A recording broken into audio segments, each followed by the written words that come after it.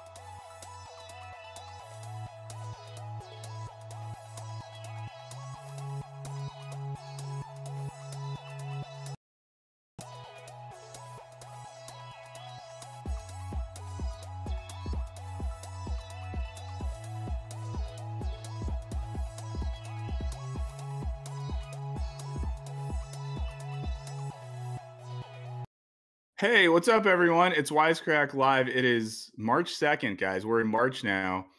Hot take. I think March is the most depressing month of the year. Some people will say January or February. We can talk why. I think March is the most depressing month of the year. If anyone wants to, I'm happy to do it. What's up to everyone in the chat? Glad you're here. I was just back from giving an HJ to my landlord because that's what you got to do these days if you want to get your lease renewed, supposedly. But happy to be here. It's me and Michael Burns. I'm with producer Henry as always. No one else is here, just the two of us. So yeah, what are we going to talk about today? Lots of stuff. We probably won't get to everything, but we're going to talk about work. We're going to talk about landlords. We might do some Harris holing towards the end today. If you don't know what the Harris hole is, oh boy, are you in for a fun time. But yeah, let me just make sure. Let's see. Yeah, so we'll talk about, I think we might quickly talk about the Dilbert guy. What an idiot. We'll talk about landlord tipping, 4-day work weeks, little animation maybe, little unemployment stuff. Might even look at an article about how Florida Republicans are trying to ban the Democratic Party because they endorse slavery. I am AI. I did see mention of that in the chat. I'm officially AI at this point. An idiot didn't, but excited to be here. If you're in the chat and you're like, oh, some people have green usernames. I want to have a green username because it's my favorite color. They have those because they are members. I'm just going to move some stuff around, friends. Don't pay any attention. The color changes drastically when I do this.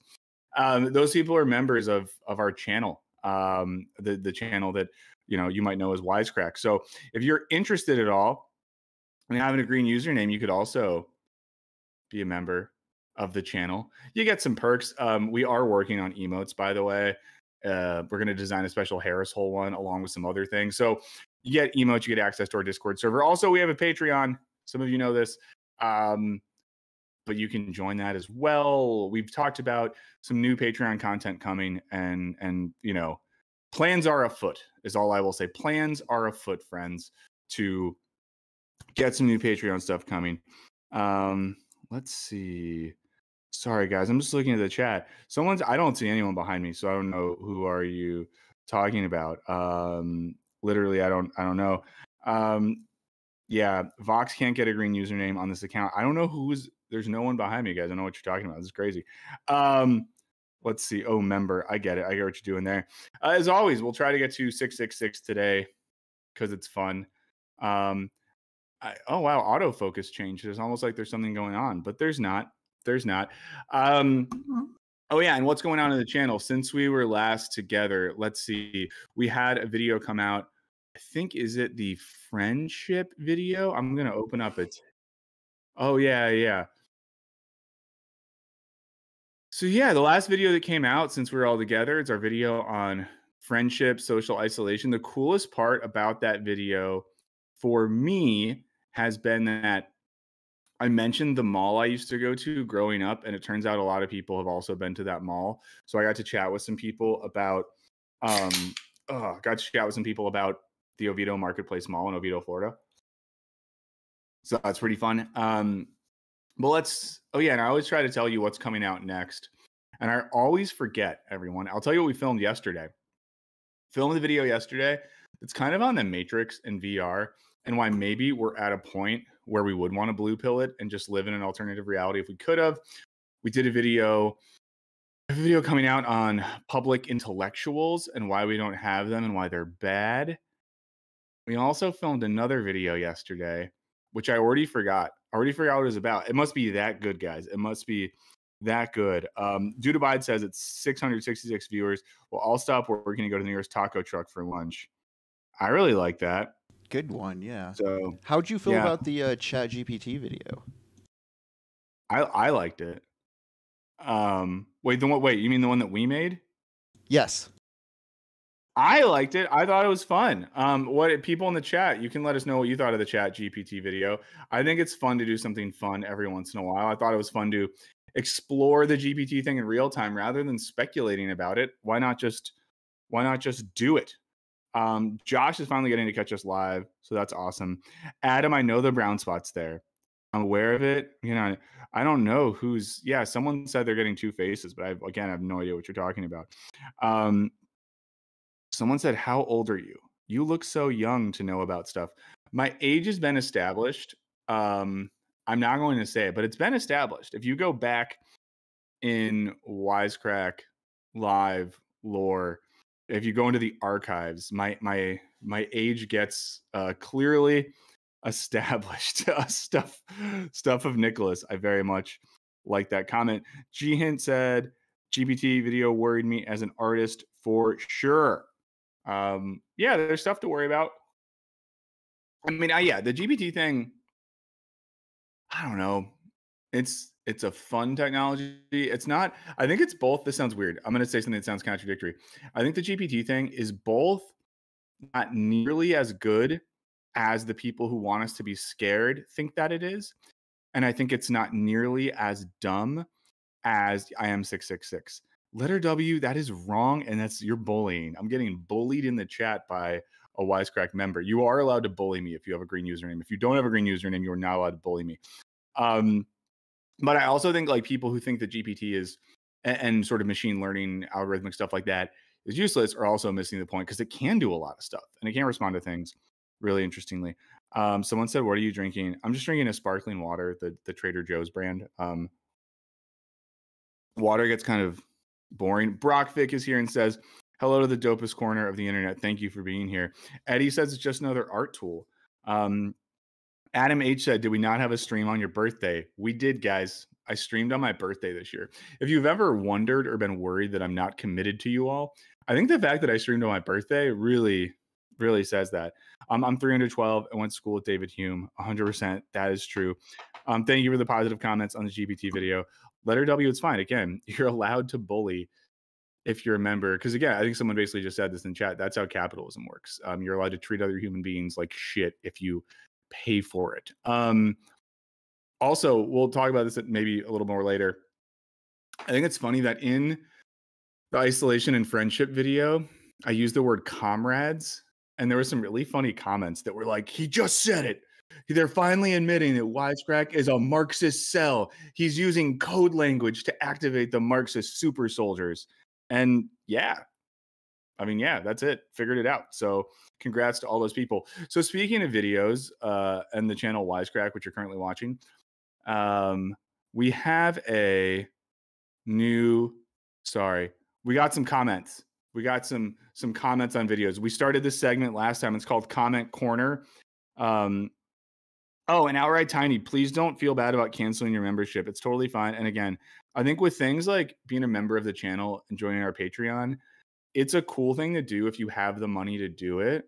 But if you don't, that is fine as well. So there you go. But let's do Content Corner. Content Corner. Did I say content? Comment Corner, guys. Comment Corner is when we look at some comments from some videos. It's a new segment. We'll have a theme song.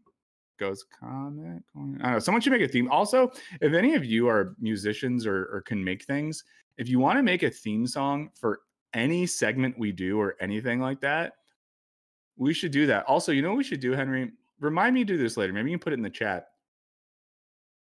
We should make an email address.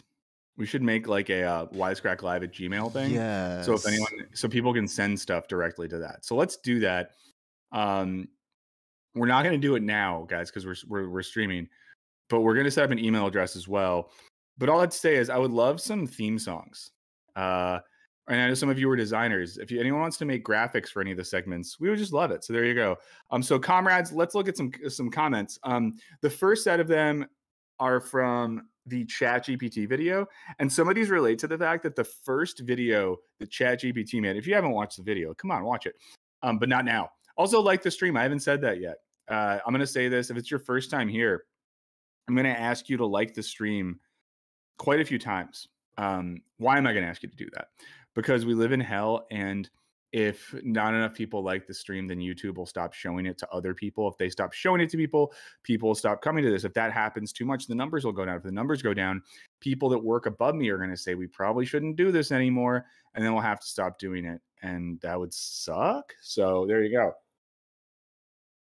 Okay. Someone wants to use Hotmail instead.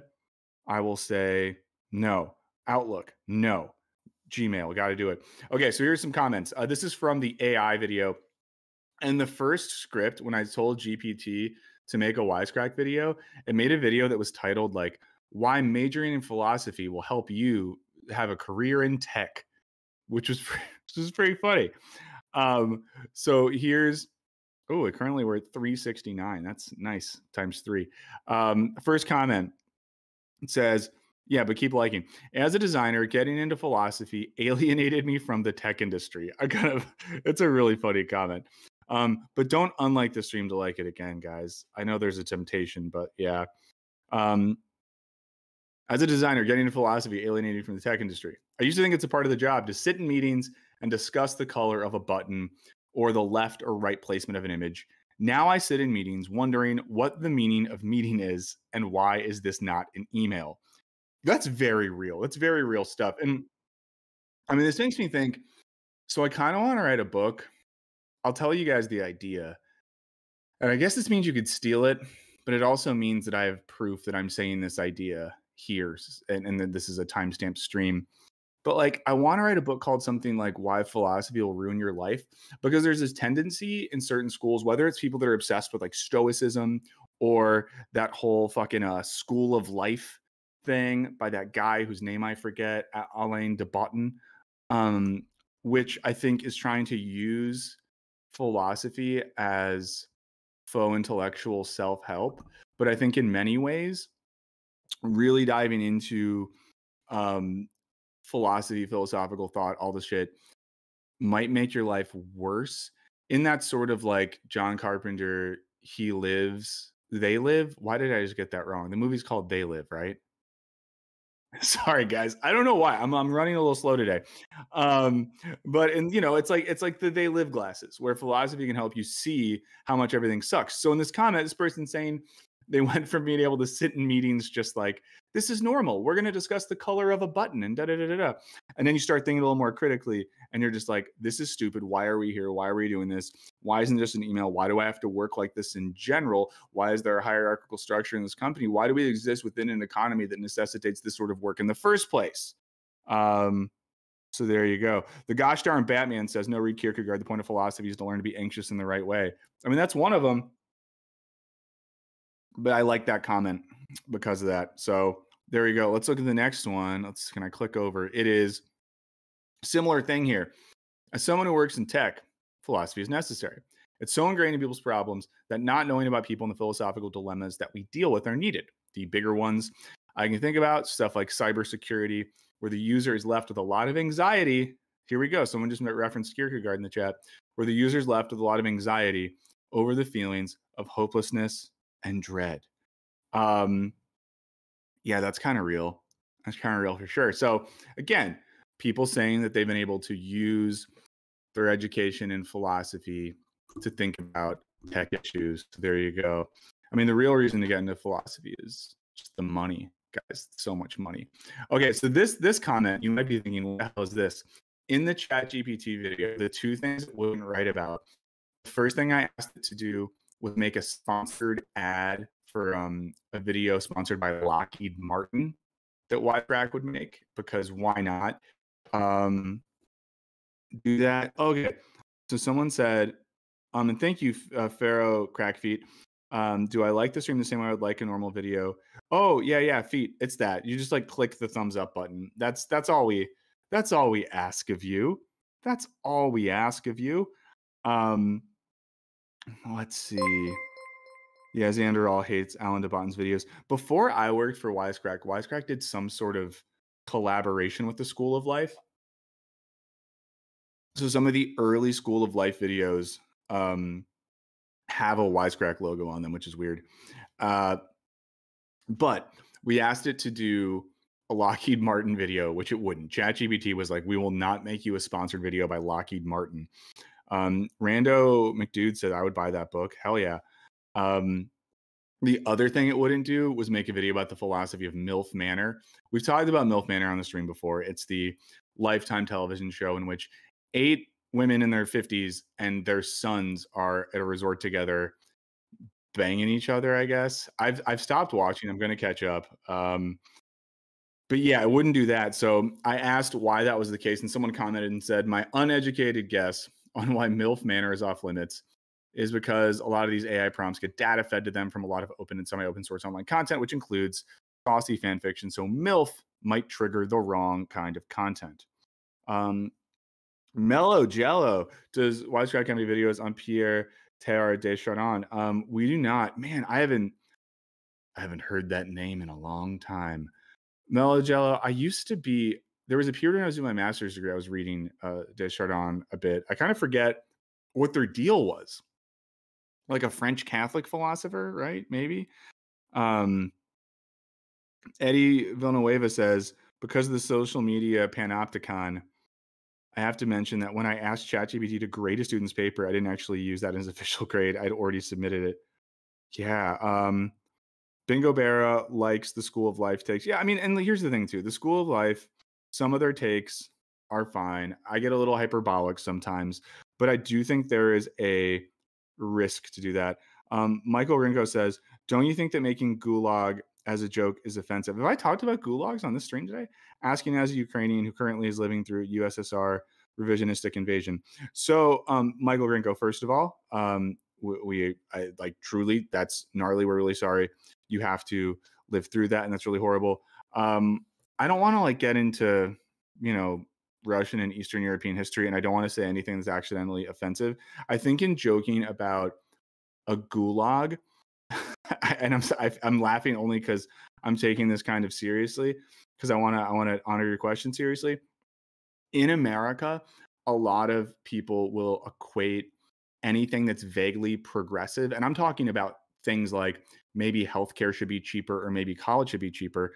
And in America, there's a tendency to equate anything vaguely progressive or woke with like classic Soviet communism. So not Russia today, but the Soviet era. And using a term like gulag in a contemporary American context. And, you know, when you explain the joke, you kill the joke, poking the dead frog. Am I right? Or dissecting the frog. But I think in making a joke like that, it's pointing out the ridiculousness of people on the right in America, creating any equivocation between Soviet era Russia and especially the Stalinist era and like progressive American politics. But again, truly would not want to offend someone who's in your situation. I get that you're living through some very, very real shit. So I don't know. Was that an okay answer, Henry? Am I shitting the bed right now? I think you're getting at something true about like reactionaries' way to like hyperbolize any inconvenience as a form of political oppression. But yeah, I think you're making sense. Yeah, but Michael, thank you for asking that. And you know, if it wasn't, I don't know. Let me know if you know, any thoughts. And also too, I think another issue as well with like referencing a gulag would almost be that people on the right in America will be like, oh, teachers want to put kids in gulags or whatever, but then they put kids in gulags on the border with Mexico. So there you go. Okay, let's see.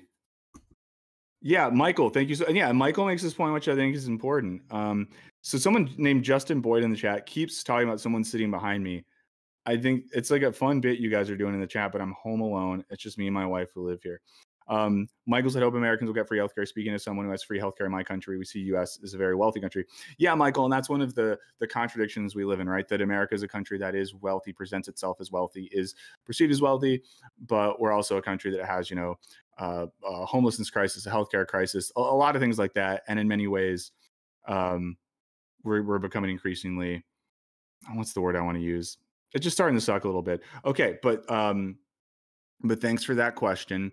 Okay, so here's another. This is from the AI video. Someone said, it's crazy how automation would be a good thing under just about any other system than capitalism.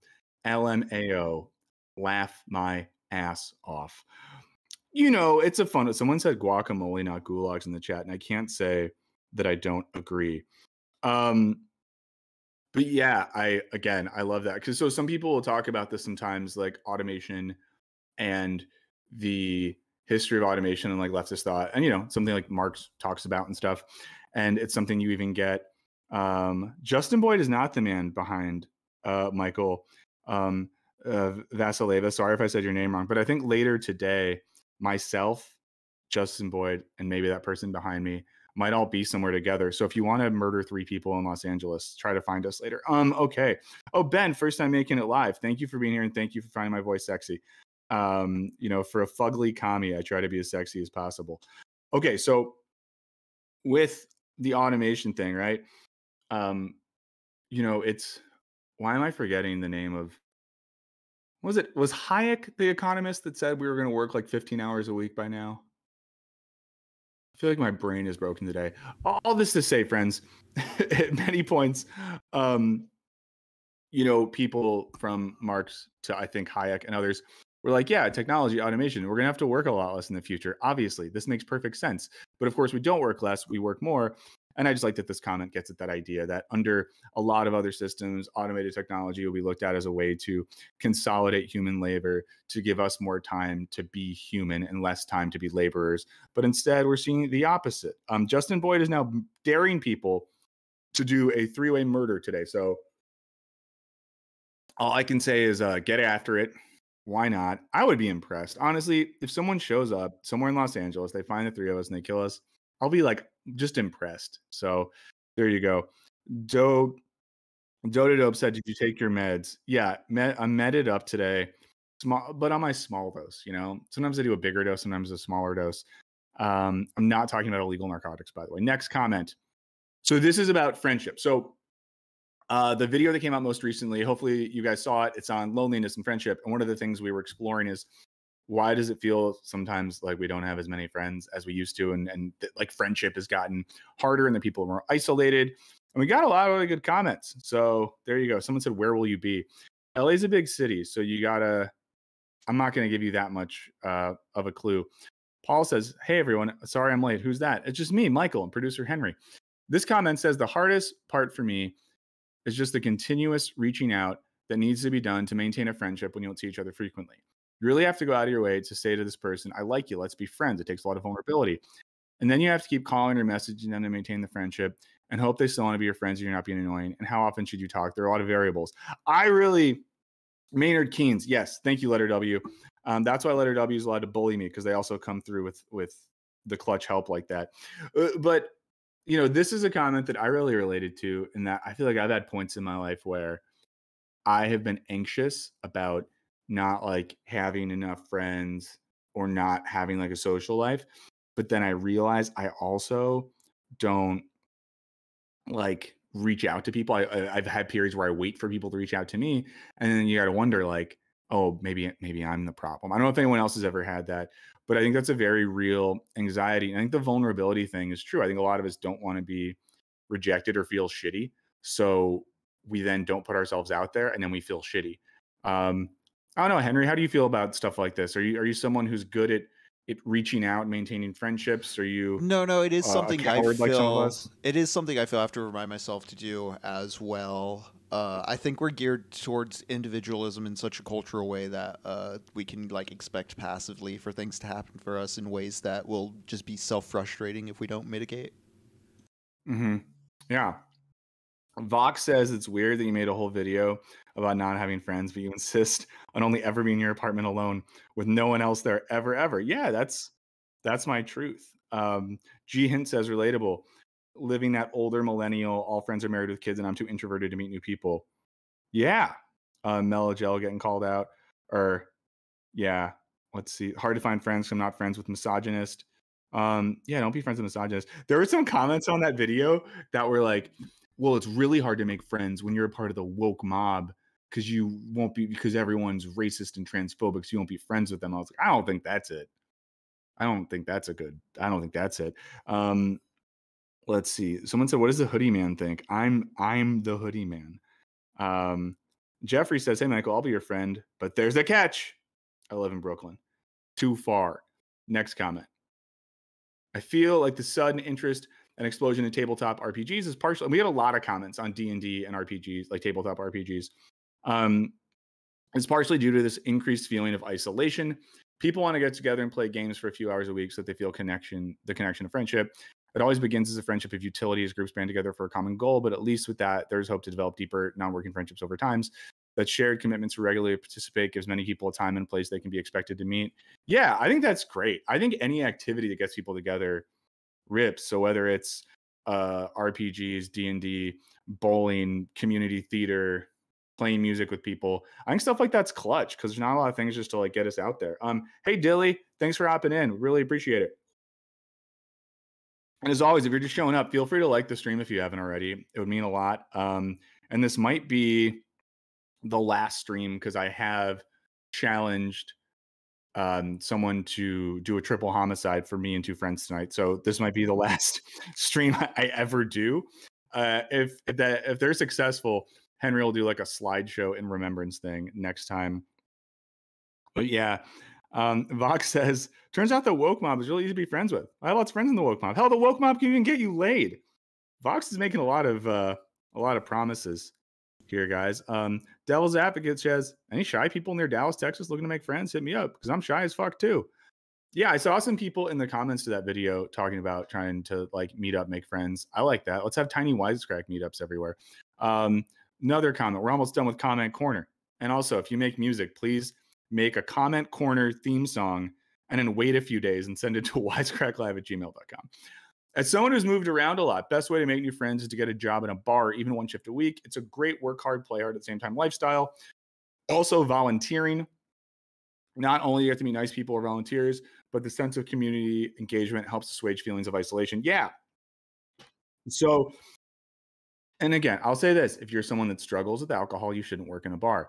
But definitely working in bars and restaurants are like, I've had multiple friends who've moved to cities where they know nobody, and you start working in a restaurant or a bar, and it's very easy to get plugged into a community, and you meet lots of people, and you make money. So that's fun. But also the volunteering thing. What I like about volunteering is if you do volunteering stuff, political organizing, community organizing, you're going to meet people who are probably not bad people because they're giving their time to do stuff like that. I kind of think the same thing about like community art or community theater classes. You're going to meet solid people. And I said this last week when I moved to England for my last academic job, I knew not a soul in the town where I lived. My first night there, I wandered alone in the rainy streets, found a bar that had jazz music, and was like, I'll sit alone and listen to jazz. But it's weird because in England and any Europeans, I'd be curious to hear your thoughts on this. But America has a pretty solid go to bars or go to like music clubs alone vibe. It's not too awkward to do it alone. In England and a lot of places in Europe, there's not like seats at the bar. So if you're alone, you have to like take like a seat at a table, or it's kind of weird. But either way, my first night in that town, went to a bar alone, listened to jazz, had a couple beers, felt very isolated, saw a sign up that said, improv classes at this place. Thought to myself, I've always wanted to do that. Went home, went to the website, saw that a class was starting in 3 days, signed up. I spent 2 great years in England, and that's literally how I made all my friends there. Not to say that all of my friends were improv and theater people, but then you meet people through those people. So there you go. Kevin Vanderplex says in the Netherlands, it's super awkward to go alone. I feel like in the Netherlands, everyone has friends. You just seem like everyone in the Netherlands is tall and has friends. Coffee can be a good alternative for non-alcoholic third places. Yeah, the thing with coffee that's rough though is more and more coffee shops have become places you go with like your headphones to do that. But I like coffee shops. That's I'll tell the whole story sometime. But I met my wife in a coffee shop just by sitting in a coffee shop next to her and chatting. Going to a rave is cool. Going alone, very European of you, Kevin. Going to your raves on your drugs that the government probably pays for you. Turtles all the way down. Went to 2 concerts last week in Europe. Very enjoyable. Coffee makes you woke, says Arsene. I think this is probably the last comment, so we're almost done with Content Corner. Maybe one more after this. The other thing that's an issue is the number of parasocial relationships we have. Content creators we watch. Fuck content creators. We have frustrating and boring normal friends. We can have the ideal friend who constantly gives us inspiration, information, and value and asks nothing in return. I ask you many things in return. I ask you for your likes. I need them. I feed on them. So there you go. Whoa, Devil's Advocate gifted a membership. Jump on it. Lord of the Chat today is currently Devil's Advocate. The Lord of the Chat is the person who gifts memberships. It's very cool. Netherlands, very tall. I'm like, let's see. Yeah, Tado says going to a bar alone in Ireland would be mental until you're over 40, but then it's the standard. Yes, I mean that's when I've been to bars in Ireland before. Young people are always together, and old men are always just like hanging out. So there you go. Scott Smith said, question, what do you think the relationship is between less friends, social organizations, and mobilizing organized political movements? I think it's hard to do something. I think it's hard to get organized and do things if you're kind of like isolated from your community. So yeah, I don't know. Penny Waldrop can chat in live stream and trick you. God damn it. I fell for it again. Oh, I think is this the last comment? Maybe most people my age, late 20s have really bad. Okay. This person said most people my age, late 20s have really bad boundaries and communication, conflict resolution skills. The primary method that I've personally seen most people deal with people they don't want to is ghosting them with zero thought about that person. To a degree, I've sometimes felt a little sociopathic, but collectively as a culture. You know what this reminds me of? I should have pulled this video up to watch today. Some of you probably saw this. Have you seen the video where someone, I think it was on TikTok, and they say that if you like ask a friend to pick you up from the airport, you're a sociopath with no boundaries? Like that's psychotic to me. Yeah, I'll maybe find it. I'm sure some of you saw it who are hanging out in the chat, but it's just like, Jesus Christ. Oh yeah, last comment. Someone said, I do community theater.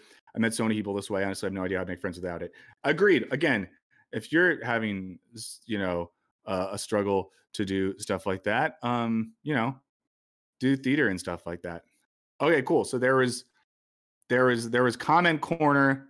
I would love a comment corner theme song. Thank you for liking the stream. Thank you for being here. It's 11:36. This is Wisecrack Live. I'm Michael Burns, home completely alone, with producer Henry on the line. Heyo. Doing what we do. If you are just tuning in, we're going to start watching some videos. We're talking about work today. I would say work is vaguely a theme connected to some landlord stuff. So we got some videos on the line. We might get into the Harris hole a little bit later today. We tend to not do Harris holes 2 weeks in a row, but Johnny talks about unemployment, which I think relates to this week's thematic. So I think it makes sense to maybe do that. As always, you can be a member of the channel. You can join our Patreon. All those things are options. Why do I mention it so much? Because it helps us. And no, I mean, I'll tell you a story real quick. Some of you might have seen this. TikTok is supposedly doing a new thing where if you're under 18, you can only look at it for 60 minutes a day. It's a government regulation. And people, I'm going to cover my mouth so I have deniability. People at the parent company which I work for are freaking out because they've tried to pivot so much of the content model to TikTok. And I've repeatedly said we shouldn't do that because TikTok's eventually going to shut down and something like YouTube is a lot more consistent. So all that to say is trying to grow our memberships and our Patreon kind of just makes us a little more safe from that. I want to make sure that we stay alive. So that's why I push for stuff like that. Someone said Scott didn't like Johnny's unemployment video. I haven't seen it yet because I've never watched the Johnny Harris video not on stream. That's true. Okay, so let's start with this. This is a fun one. I'll pull it up and I'll hit pause immediately. But this hit TikTok this week, and I got the YouTube short version of it. Guys, so this guy made a video on tipping landlords. Yeah, we have a parent company. It's called Enthusiast Gaming. Okay, let's watch this one. Look at this guy. Already, he has like the Blue Lives Matter flag on his shirt. So let's see. Oh yeah, let me rewind. Okay, so here we go, guys. You've probably seen this, but yeah. All right, thanks for paying your rent this month. Go ahead and sign here. It's just going to ask you a couple of questions. A tip? I'm not tipping my landlord. First of all, has anyone ever paid rent like that on an iPad where you go like scan your card? That seems crazy. And I kind of like as well that the green-haired guy, maybe it's just being silly, but also the idea that someone with dyed hair would be a member of the woke mob who doesn't want to tip their landlord. So you'll tip a barista who pours overpriced coffee into a cup, but not the guy who's on call 24/7 to make sure you have a safe home. Yeah, landlords are on call 24/7 to make sure we have safe homes. That's their job. Like my landlord loses sleep worrying about my safety. Jesus Christ. See, there's no one behind me. I've been telling you guys this the whole time. And then you guys are idiots sometimes. I'm not tipping you. This isn't a restaurant.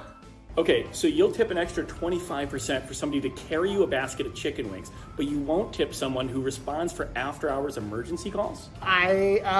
Oh, wow, he's owning him with that logic right there. Like, the equation between the two things. I'll ask you in the chat, what do we think the difference is between a landlord and a barista or a server at a restaurant? I'm curious what you all think. I have thoughts, but I want to know what this group of free thinkers in the chat thinks. Yep. Well, I guess when it's time for your lease renewal, I'm going to make sure gratuities include. So he literally then is like, when it's time for lease renewal, I'm going to raise your rent because you didn't tip me. It's a little tip I learned from two guys. This guy is a psychopath. This guy is legitimately a psychopath. Just a psychopath. The idea, we already have to pay so much of our rent. Housing, which is a necessity. It's a human necessity for our life. We have to live in a place.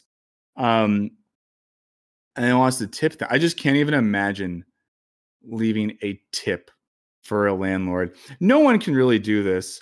Letter W says Cass B isn't here. I don't know what to think. Same. Cass B is normally the one that brings hopefully they watch this later and they can see that we're talking about them. But yeah. Yeah, I think as well. Yeah, maintenance. So like, for example, my landlord they do not physically do maintenance. There's a maintenance guy who I'm pretty sure is wildly underpaid.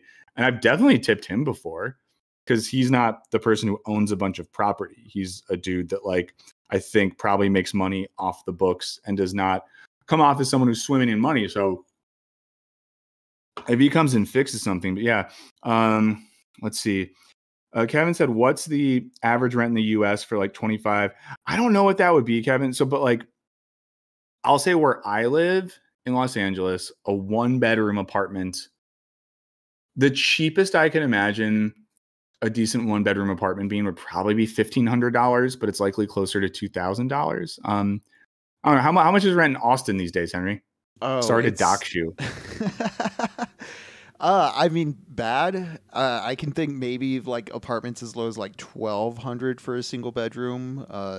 Yeah, it's pretty ridiculous. Yeah, I mean, it's a lot. Logan Reese says, I have a tip for landlords. Get a real job. And Thornback says rent in the U.S. varies wildly from town to town. Yes, it does. Yeah, and also the 24/7 thing, it's pretty wild as well. Are they confusing landlord with property manager? Yeah, that's a whole other thing. Obara says the only landlords I ever spent are those that rent out basements of the houses they already live in. Yeah, I lived in a cool basement once that was in Baltimore. Rented it from this nice woman. The only thing I didn't like about it is when I rented this basement, this lady had a cat, and then her cat one day I was sleeping and I woke up because the cat was like, "Meow." And I looked down and I was like, hey, Smitty, that was the cat's name. And then Smitty like kind of pawed me and like looked as if he wanted me to look at something. And then what Smitty wanted me to look at was a decapitated bird that he had brought me, I guess, as a gift of sorts. But it was really crazy and kind of mafia-esque. So that's why I don't really mess with cats like that. So there you go. But yeah, there's not like a lot else to say about this landlord thing. It's just pretty crazy, and felt like we had to talk about it. Henry, what should we do? Should we check out the Bare Minimum Mondays article? Maybe we should do that now? Yeah, let's start there. Yeah. So Insider has an article this week, and so this reminds me of the trend of like quiet quitting, which, as we all talked about, wasn't really a real thing, because quiet quitting was people just being like, oh, I do the exact amount of my job I need to do to get paid and not get fired. That's quiet quitting. And I'm like, that's just working, in my humble opinion. But there you go. Damn, you guys like Smitty a lot. You guys are you're telling on yourselves as being kind of psychotic. Yeah, okay, we're getting some good rent prices there. Any landlords in the chat, though, let us know what you think. We will. I think we're pretty good in this chat about hearing opposing viewpoints. It's an important value for us. Oh, the other video we recorded yesterday is on public intellectuals. I forgot about that. Oh no, we didn't record that yesterday. That's coming out soon. Never mind. But thanks again for being here. Like the stream if you haven't already. If we get to 666, we have some fun. But so this is an article. It's by Sarah Jackson. Title is, I do bare minimum Mondays at work to help beat the Sunday scaries and avoid burnout. And it's completely changed my life and how I approach my job. Now, when I see a title like this, I'm like, okay, that's interesting. I think Mondays kind of suck. I do hate the term the Sunday scaries, but I will say that sometimes there is a feeling of dread. Mellow Jello said landlord lives matter. Mellow Jello, guys, never stops talking about how they would die for landlords. And I'm just like, stop it. Stop it. That's why we had to stop making Mellow Jello the word of the chat. Kevin says it's vital if we want to improve our society to listen and argue with opposing views. For sure. Kevin, I love opposing views as long as they're not trolly. You are always welcome in this chat to express opposing views as long as you're not a troll about it. And you can't call me a fugly commie. That's where I draw the line. Okay. So Marissa Jo Mays has gone viral for TikToks of her bare minimum Mondays, which helped redefine a relationship to work. So let's go to the start of the article. Oh, so I think this is Marissa Jo is telling this to us. So Marissa Jo, bare minimum Mondays, says in 2020, I worked in medical device sales. I was completely miserable and burned out. I thought the problem was my boss or the work culture in corporate America. So I quit my job and gave self-employment a whirl.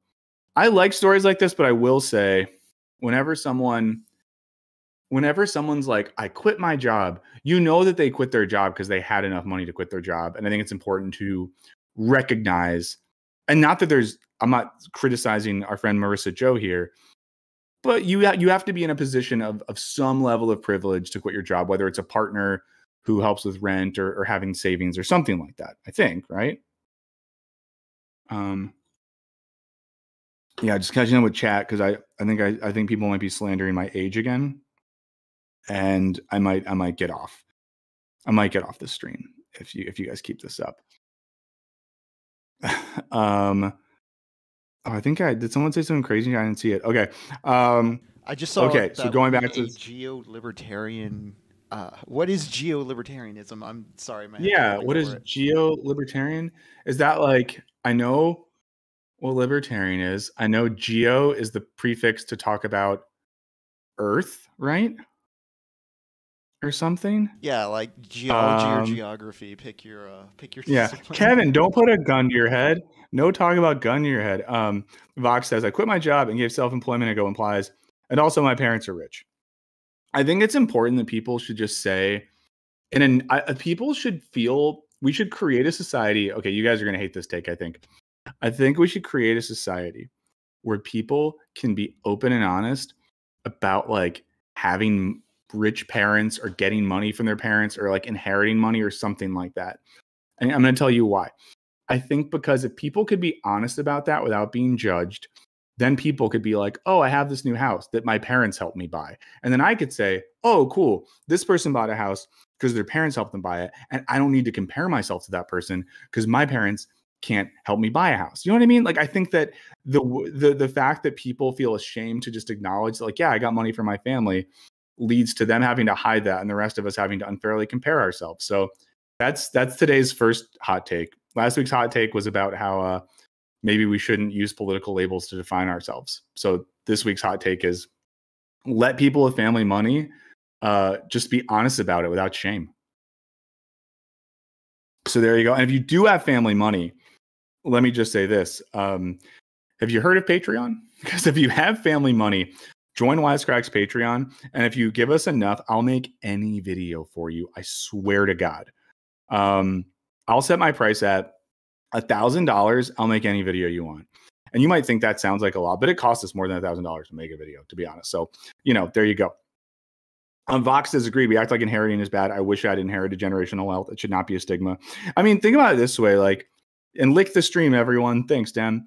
I don't know if you were, I'm sure some people here have kids. I don't have a kid. I don't think Henry has kids, but maybe you do. Henry, do you have kids? If you don't want to talk about it, you don't have to. Yeah. Just a couple guys without kids, but I wouldn't, oh, Kevin, I was kidding. I wasn't really going to stop the stream. Sorry.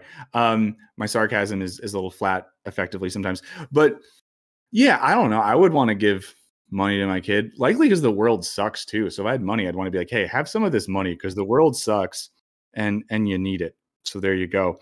Someone's moving to Europe to inherit their dad's business. I hope it's a cool business. And not like an assassin's business. Okay, let's get back to this article. So Marissa leaves her job. Wait, was her name Marissa? Yeah, Marissa Jo Mays. It's a fun name.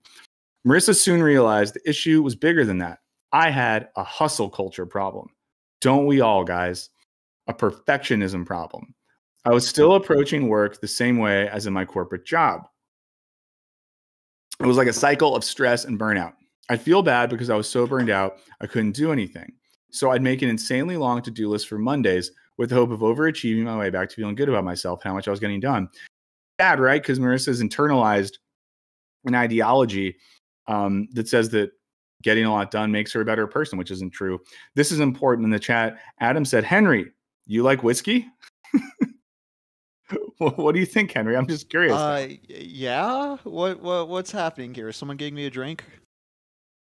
I don't know. And then G Hints is trying to take your job. Someone said, cost more than $1,000 per video. I'd be glad to offer my editing services if that's the case. Stop trying to take Henry's job, G Hints. Jesus. Are you guys trying to get him drunk, then steal his job? I think that's what's happening. Yeah. Let's see. Okay. So, so back to the article. Yeah, so every week the Sunday Scaries would hit. Listen, I hate the phrase, but I can't deny that there's something real about that. And every Monday I'd sleep until the absolute last second because I know that list was waiting for me. I relate to Marissa here. A bad habit I have that I've had my entire life. I don't wake up in the morning an hour or 2 hours before I have to start working. I wake up in the morning with just enough time to make a cup of coffee and sit in front of the computer. So I just get like right after it. And It's not a good habit, but I love to sleep. So the pressure she was putting on herself was paralyzing, and I realized something had to change. One day last March, she didn't really say yet what she does for work. And it says early in the article, she's like a TikTok influencer. So I'm a little bit like, oh, okay. John says, how is each video costing you all $1,000? Is it salaries? Well, yeah, John. So like for every video we make, I mean, for example, sometimes, so let's say a video, this is a little bit of a digression, but I like transparency. You know, if let's say we have a video and someone writes the script for it. Sometimes we have researchers and we have some freelance writers. Someone writes the script, we might pay them $450 or like $500 to write that script, which we wish we could pay more. And that's even probably more than we normally pay. But so, you know, we start with that. Well, then we're normally freelancing someone, edit that video as well. We're also paying the salaries of our amazing producer, Olivia, our head of editorial, Amanda, our director, Lux, myself. So we have all the salaries. We have the studio where we film stuff at. I mean, there's just like a lot of things that go into it. And when you add all those costs up, it's actually like a lot. So Mel Gel is in the gang, wakes up at 8:45 and meetings start at 9. Let's see. Letter W says Burns' whole personality screams a love for sleep. It's not, I mean, that's not wrong. That's not wrong. Okay. So here Marissa goes. In March, she's going to change her life. One day last March, I gave myself permission to do the absolute bare minimum for work. And it was like some magic spell came over me. Marissa, don't do witchcraft. But if we get to 666, we'll do witchcraft. I felt better. I wasn't overwhelmed. I actually got more done than expected. Okay, so here's a couple things about this. And the first part is just kind of like, I let myself do the bare minimum at work. Why should we overdo it at work, guys? Especially if your job sucks. Sometimes we have jobs that suck. I've had jobs that suck. My current job does not suck because right now part of my job is hanging out with you all. I'm lucky in that position. I've had jobs that are fucking terrible. If your job sucks, do the absolute bare minimum. Do the absolute least you have to do to not get fired, guys. I'm sorry. That's just normal. So when she says that she felt better, I wasn't overwhelmed. It's like, yeah, of course. But then, and I actually got more done than I expected. This is what I hate. I hate when these type of articles are sort of like, part one is like, I set healthy boundaries and made sure my life wasn't wholly oriented around producing wealth for another person. But then in doing so, I got more done. Also, going back, Nelson left a comment. Nelson said, my inheritance will be spent on the revolution and flexing on live streams. But also, I'll only coerce a video out of you if I really want to. Thank you, Nelson. That's a good use of inheritance. Let's see. I showed up late, but what does the person who wrote this article do? We think they do TikTok, which makes me think, I don't know if anyone's seen the show. I Think You Should Leave. Season 2, there's the Patty Harrison sketch where they're at driver's ed and the woman's job is tables. And they just want to know what her job is. And they say tables. And I feel like TikTok is like tables. The Lion Roar says, Michael, we're all really disappointed you didn't give Full Sail University the full college try. Man, Full Sail they got mad at us. Okay, you know what? I'm gonna finally speak on this. People got mad when we had Full Sail sponsor some videos, and like that's fine. I get that people don't like that place. I want you to know, I've never said this before. I tried to die on the hill of in every edit we made of the ads, I kept saying Full Sail, a for-profit university, which did it, and I kept saying for-profit and trying to sneak it in there. And they kept coming back to us being like, can you not say that? And eventually, you know, we had to take it out. But I just want you to know, guys, sometimes but yeah, Patty Harrison's the best. There's days where I will say Patty Harrison is my favorite comedian on the planet. I think Patty Harrison, she's a lead for me. If I had to do a comedian's top 5, let me think. Yeah, top 5 like youngish comedians. Patty Harrison is absolutely in it. The Gosh Darn Batman said, wait, what happened with Full Sail? They sponsored some videos a while ago, and they flew me out to Florida to hang out at Full Sail, where everyone was very nice. I'm not going to bullshit you guys. Everyone was so nice there. But people don't like it because it's a for-profit school, which is true. I'll also say this too. We did those videos that were sponsored by Full Sail. And for anyone who's paying attention, right after that, we put out a long video on college that totally shat on for-profit universities. So, you know what I mean? Nora Kine said, I'm a Full Sail grad. It was okay, but it's really predatory and they exploit a lot. Yeah, I mean, it seems like a cool place that, I don't know, people were so nice there, but, you know, for-profit education is rough. Someone said, can we have a Patty Party stream one day? I would love to do a stream where we just watch Patty Harrison videos for sure. One of my favorite Patty Harrison videos is, it's really old now. It's on Comedy Central's channel. I think we could watch it without getting demonetized, where she's at karaoke and the bartender encourages her to sing, and then she's shy, and then she just sings a song about how she loves the police and Trump, and everyone starts booing her. It's really good. Christopher Dent, thank you so much. Love the show, guys. Wisecrack helps me keep my brain busy on interesting things during my depressing long work days. Christopher, thank you so much. And sorry to talk about work today during this, but we're talking about work today. Aunt Fam went to a for-profit school as well. It's tough. It's tough. Nice in Florida in the same sentence. What the fuck, Mr. Burns?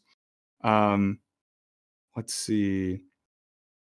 Yeah, Patty Harrison is trans and she's awesome. Also, Patty Harrison, guys, if you don't know why Patty Harrison got kicked off of Twitter, just look it up. It's no one has ever gotten banned from Twitter in a cooler way than Patty Harrison. But guys, this is not Patty Harrison live. This is Wisecrack live.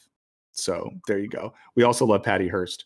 Okay, so let's get back to this. So she now said, I've done Bare Minimum Monday every week since. Now that I'm reading this, I could see a Patty Harrison sketch where she's doing a bit on Bare Minimum Mondays. Managing expectations is really important. I learned to cut out wishful thinking tasks and aim for 2 or 3 important things that'll move the needle. And I'm thrilled when I finish those. Again, this just sounds kind of like normal. So there you go. This just sounds like normal life. On Bare Minimum Monday, I don't take meetings and take it slow for the first 2 hours. Guys, on Monday, we have our first meetings pretty late at Wisecrack, and we're pretty slow the first couple hours. I'll do some reading, some journaling, maybe some stuff around the house. It's 2 hours of no technology, no checking email. That's nice. I genuinely think that's cool. Around 10 or so, but here's why I'm different from her. I would just sleep those 2 hours. Wayne, what's up? Hey, glad to see you here. Let's see. Around 10 or so, I let myself do whatever I want creatively. It could be shooting content or making visuals for my brand. Okay. And here we go. It's work related, but I make sure it's creative work that I enjoy. I'll do an hour of that before breaking for lunch or a walk. Midday walks rip, guys. If you have it in you during your work week to take a walk, I think it really helps. Thank you for being here, Wisecrack Live. Like the stream. Gosh darn Batman. It is basically the I think you should leave Shark Tank skit. Now I just want to watch I think you should leave. Also, I'm going to bounce around and someone will leave a comment, on the VOD thing, and they'll say something like, I like Michael and Wisecrack, but watching these videos is hard. It's like watching ADHD crawl up someone's butt and take over their brain. He bounces around too much. It's just like, what are you going to do? It works for some people. It doesn't work for others. If it works for you, thank you. And I love you. Someone referenced the show. It was one of our patrons. Is it called Kunk Does History or Kunk Does? Do you know the show, Henry? Yeah, the Netflix show. The Kunk show. Yeah, what's it called again? Kunk something? Kunk Explains Things. Fuck. Either way, one of you recommended it, and I watched Kunk on Earth. Guys, it's the best show I've seen in such a long time. I was absolutely dying and this woman interviews some like philosophers in it. If you have not watched that show, Jesus Christ, it's good. Okay, so let's get back to this. So she'll break for lunch and a walk. Then I do my main work task for 2 hours. I'm not multitasking. I'm not distracted. I'm not on my phone. If I'm not done after that, I'll do another hour, but it's usually more than that. No more than that. My Monday workday is shorter because it's really focused. I get the same amount done as my old 8-hour workdays. It just sounds like this should be every day. What does she do her other days? Because this sounds great. Yeah. What is the work that you're doing for those two? I have questions, but I'll wait till we get to the end. Tables. Her job is tables, Henry. Someone said, I wonder how Jared is doing. Jared has a channel. You should check it out. Jared, former Wisecrack host, has a YouTube channel, is making videos. You should definitely check it out. Nelson gets it. ADHD is located in the butt. Most comments I received about Bare Minimum Monday are either, you're living my dream, or what an entitled millennial who doesn't know the value of hard work. At one point in my corporate career, I probably would have rolled my eyes too. After experiencing burnout, I get it. Ooh, now I feel bad because I feel like I was kind of teasing her. And now this is 4-day work week. We're talking about that next. I promise, Michael Dodge. Michael Dogecoin. I'm neurodivergent, and I think but I feel like that's kind of vague to say I'm neurodivergent, because there's a chance that someone says that and it means something real, but I feel like millennials throw that term around like it is nothing these days. I'm neurodivergent, and I think for neurodivergent people, we often do extra mental lifting that neurotypical people don't do in order to mask or fit in. Because we're overcompensating, we can be more prone to burnout. That's real. Letting myself off the hook for a lot of unspoken expectations and rules that didn't really matter was liberating. This is true, right? Like the psychological internalization of the boss inside your head, not good. We've talked about this on stream before, guys, but this he's like a Korean German philosopher, Byung-Chul Han, has this book, The Burnout Society. I have some videos on it that I made during COVID on like my own YouTube channel. Don't tell, but I think that book is really good on that. She understands, I think we're towards the end of the article. I understand. Oh, fuck. Come on. I understand bare minimum Monday isn't realistic for everybody. It should be. I'm self-employed. I work from home. I'm not a mom. But for anyone interested in trying it, pay attention to where you're putting unnecessary pressure on yourself or setting unrealistic expectations. If you know you won't have time for something, don't put it on your list. Also, it's not a productivity hack. It kind of sounded like it was, Marissa, with one of the comments you made, but also it's not a productivity hack. I get more done when easing the pressure, but I never meant for it to be a way to do more work. It's really a way to start the week prioritizing yourself as a person over yourself as an employee. That's important. You are a person more so than you are an employee. It's radically changed my life, not because of the productivity, because of that self-compassion. Yeah. Listen, some of the message here I'm not going to disagree with, right? We like some of this. Yeah, that's why I was saying I was going to wait till the end, because I was worried the conclusion was going to be I learned how to like deprogram myself of the 9 to 5, and now my whole life is dedicated to capitalism. But like, no, it's like, yeah, I understand. Like, I was in a workplace mentality that I needed to like get myself out of for the sake of myself. I like that. I'm going to start doing bare midriff Mondays, and get in trouble for showing up at meetings like that. Let's see. Okay, so there's some stuff there, but I do think, this is sort of it's one of those things that's a part of that genre that's sort of, and I get that we got to do what we got to do in the system that we're in, but kind of that logic of like, the world sucks. How can I change or accommodate myself to deal with the world in a way that sometimes avoids thinking critically about why the world is that way? And I know that doesn't fix things. It's not like saying like, oh, capitalism like makes capitalism go away. But, I think there's still something there, but it's still not a bad way to live. And I would say in general, the thing I like from that is the idea that in general, there's something to figuring out what the bare minimum you have to do is. Don't go above and beyond, but do tip your landlords. So I want to talk about the 4-day work week stuff. And this is interesting because there's this Autonomy UK research center that's run by this dude named Will Strong. Now, Will and Kyle Lewis were on Culture Binge last year, the dead Wisecrack podcast I used to host. And that video where I interviewed them is still up on the Wisecast page. But they're people I know because we used to be a part of the same philosophy department in England.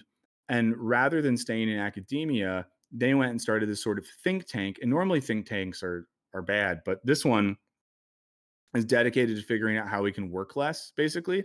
And one of their big models is like the 4-day work week stuff. And they did a huge study on it. It just came out, yada, yada. And guys, who would have thought it's better for everyone, the 4-day work week? Striving to balance is, you got to tip your YouTube philosopher because I don't own property. So there you go. So I have a couple videos up on this, and I'll be transparent, guys. I didn't watch these first, but I think, wait, is BBC one of the things that when we show their clips, we get fucked? I feel like we don't. I don't think so. From what I remember, it's like HBO, Warner Media. Yeah. All right, cool. So, So let's just watch this and see if some good stuff comes up. BBC can be a little weird sometimes, but either way, 4-day work week stuff rips. Biggest trial of a 4-day working week has ended in success, with the performance of Success. companies largely unharmed and workers feeling healthier and happier. 61 businesses across Britain took part in the study. 61. Emma Simpson reports. This is what a Friday looks like at environmental consultancy firm Tyler Grange. Guys, this is the most beautiful office I've ever All seen. the staff are off. They get 100% of their pay, but do 80% of the hours. Could you imagine having a 3-day weekend every week, guys? Like, seriously. Seriously. Oh, my God. Someone said... Oh, What okay. started as a trial is now a permanent switch. We've seen our happiness go up significantly, and we've seen our fatigue come down. Let's go, Simon. So we can prove that our team are happier, less tired, and are making more money. It's pretty cool. So how did you do it? Zero. That's a boss. That's the boss of the company. Bosses sometimes don't say cool things like that. So I think it's cool that he is saying that. Let's see. Admin, I like to call it. We're trying to get rid of as much of the admin as possible that you didn't need to do. Our board meetings, well, it used to be 2 hours long. They're now half an hour. If you give people this incredible incentive of a whole day of your time a week, they're going to work really hard to become more productive. Just ask Linda, the office manager. A day off for me is to get to do the things that I want to do, like this. It's a little different. Okay, listen, I'm going to say this. I did not see the thing coming that on Linda's day off, she is going to be on a desolate, dreary street in Birmingham, England, picking up trash. That is nice of her to do. That makes her a better person than me. If I were to have a 4-day work week, you probably wouldn't catch me doing. You probably wouldn't catch me doing this on my time off. It's also funny that she's wearing like very clean Nikes. I would probably also not wear nice sneakers doing this. Again, we're not hating on Linda. Someone in the chat said, is she on parole? Yeah, I think it's only America where anyone who picks up trash in a vest is definitely on parole. The litter picking something back for my community near where I live. What a good person. It gives me more time to reflect and be with nature. I do like that she's like to be with nature and they're just walking in a graveyard full of dead bodies. I don't know why I find this so funny, you all. I don't know why I find this so funny. She's just like, I love to be in nature with decomposing bodies. Are you happier? I am much happier. Healthier? Healthier, definitely much healthier. Why did they pick a You can see this is graveyard? A little bit of exercise as well.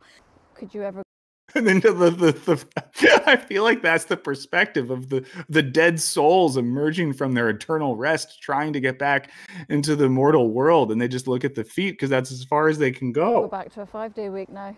I wouldn't want to, no.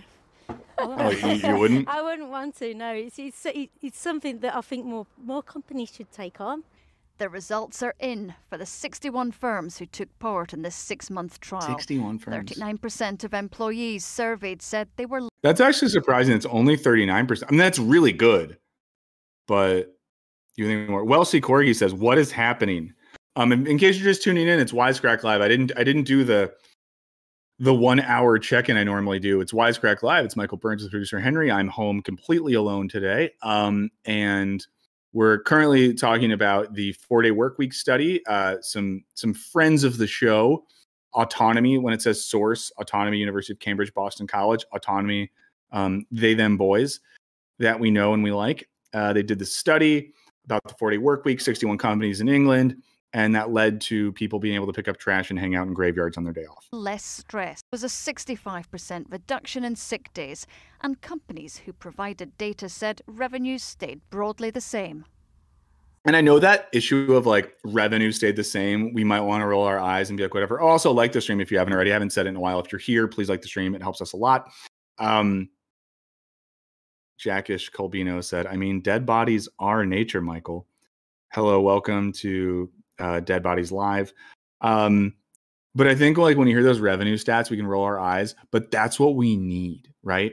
We need companies to see stats like less sick days, better revenue, all that sort of stuff, because they're only going to let us do this if they don't lose money. But it seems by all accounts, and we'll keep watching this, we'll watch another video, that it is very feasible for something like this. And sometimes, I mean, guys, I don't want to be a black-pilled nihilist, but I do feel sometimes like the letter W said liking the stream prevents erectile dysfunction. That's totally true. If you don't like the stream, your penis isn't going to work good. But I do feel sometimes like the idea of the world getting significantly better in our lifetime is not good. So it's probably not going to happen. I hate to say it. Okay. But if something like this could happen, if the idea of a 4-day work week could get more normalized, hey, at least we could have another day of our lives on this earth where we are just like chained to the machine of production. We'd have one more day to watch our stories, play with our dogs, play our instruments, play our games, just do things that make us feel less dead inside. So I think stuff like this is important. Just how many non-Brits get British comedy, like the Commonwealth country? So Ryan, that's a really good question. I think a lot of Americans, growing up, it was almost like the weird, cool thing, I feel like, in America to like British comedy, even from like a really young age. I remember being like elementary and middle school, and it was like, you got Monty Python or you didn't, Are You the kind Being of Served was a pretty big one. Oh yeah. I remember like in college getting into like Peep Show or even like the original Office. Yeah. And then especially, I feel like one of the big litmus tests in like college and after college age for me was like, do you get down with the Mighty Boosh? Do you enjoy those gentlemen? So yeah, but I'm very kunk pilled right now. So I'm very about the British comedy. Hours on full pay may not be possible for every employer. Why not? But with many companies finding it hard to attract staff and pay higher I just like the cool dude Cal2 said, it's funny, isn't it? wages, could this 4-day week be a solution and help with the UK's long-running problem of low productivity? I think this trial will be a game changer in terms of momentum in the UK toward a 4-day week. And I'm hopeful that it is going to spur more government interest in this at all levels of government, and more experimentation and some support for companies who want to go forward. How to get the right work-life balance. Fewer hours on full pay won't become mainstream anytime soon, but this trial suggests there are alternatives to the traditional 5-day week. I want to assume every other employee is either at the pub just getting absolutely ripped on Friday, and Linda's just picking up trash, exercising, visiting the dead, and they're either sleeping or gaming or just getting aggressively ripped. Wasteland Blue says Catastrophe is the best recent British comedy. Catastrophe is great. I'm a big Sharon Horgan stan. I think I'd probably die for her. How about everyone in the chat say one person you would die for that you've never met? Sharon Horgan might be a person I've never met that I would maybe die for. Maybe don't say that. That's kind of grim. Hey, like the stream if you want. Rero Neroro said, any videos maybe on the Banshees of Inisherin, since we were talking about friendship? That's a really good, that's a really good question. We probably won't on the channel just because movie stuff's been doing really poorly. I would love it if we could make a video about the Banshees of Inisherin and friendship and people would watch it. I think you all probably would because you're great, but I don't know if the numbers would be that good. So that would suck. But I mean, I think for me, one of the best parts of that movie is that question of like, is it better? And I think this relates to the work stuff. Is it more important to spend our life producing things of value, even if that's like art and things that are meaningful, or to like fuck around at the pub? And what's the value difference there? Yeah. Outright Tiny says, oh yeah, go ahead, Henry. Sorry. There's that question of like utility as far as like, what am I even doing with my relationships? And like, is it even fucked up to lens it this way? Or yeah. Yeah, and I listened to a couple of interviews with Martin McDonough where he talked about that and talked about like even in his own life, like navigating that tension. So I know that's not a full video. Outright Tiny said, love how Burns just went from laughing the hardest at Linda in the graveyard to blatantly saying we have no hope for the world in our lifetime. You know, outright tiny, I contain multitudes, but I vacillate. I have a certain level of hope, but sometimes that hope is tempered by reality. It's called dialectics. Adam said this is why Linda is in management. We're talking about British comedy. Julia just finished some weekly work. And yes, Julia, you finished work to come here. And I was talking about work. Oh, people are talking about who they die for. Don't say me. Don't die for Slavoj Žižek, guys. He's getting kind of annoying these days. Hulk Hogan, that would be sick. Colbert is a sweet man. Brendan Fraser, another sweet man. Yeah, someone brought up Olivia Colman going from Peep Show to Oscars. That's really crazy. JB Smoove, Jen for John. Yes, I think that's just the winning answer. We should all be ready to die for JB Smoove. And I know you said smooth, but I think it is. Is it smooth or smooth? Is it? I don't know. But JB Smoove from Curb Your Enthusiasm and many other things. Yeah, I would die for him. David Byrne. Yeah, John Waters. John Waters is pretty cool. No one's allowed to die for me. Please don't. Patrick Stewart's cool. Although he's very old. So there you go. Paul said, tip your Linda, everybody. John Oliver. Yeah, I haven't watched the new Oliver this week. Smooth. Yeah, thanks, Devil's Advocate. I'm glad that it is smooth and I wasn't just saying that in a weird way. Kevin Kline. I feel like I heard Kevin Kline's kind of a dick. I don't want to ruin anyone's thing. We've talked about that. Someone said I die for Jesus. You don't have to because he died for you. Someone said Dave Grohl. I don't know if anyone saw this. Dave Grohl the other day spent 12 hours cooking barbecue for unhoused people in Los Angeles during a storm. Fuck me if that's not really cool that he did that. I'm not maybe the biggest like Foo Fighters head. I'm not a big like hard alterna rock guy, but seems like a real mensch. So someone said Paul Rudd. I would have died for Paul Rudd before I saw Ant-Man and the Wasp: Quantumania. Paul said, curious, what do you find annoying about Žižek? So I was actually talking to a friend about this yesterday, not a friend who's in my house right now because there's no friend in my house. But Žižek has written some really important books. If anyone's ever read, I know some of you had, so I'm not trying to say this in a dickish way. If any of you have read my book, which you should steal on the internet if you want to read it, I talk about Žižek in that book. Some of the ideas in there are indebted to him. I just think in recent years, he just like repeats his own ideas in lazy ways.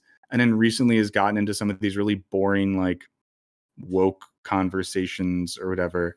Someone said, I wish chatting on YouTube Live was better.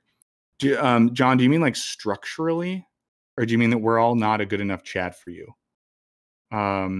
Would we have Wisecrack without the Green Bros? No, the Green Bros are our Antifa super soldiers. They're the Antifa super soldiers of this.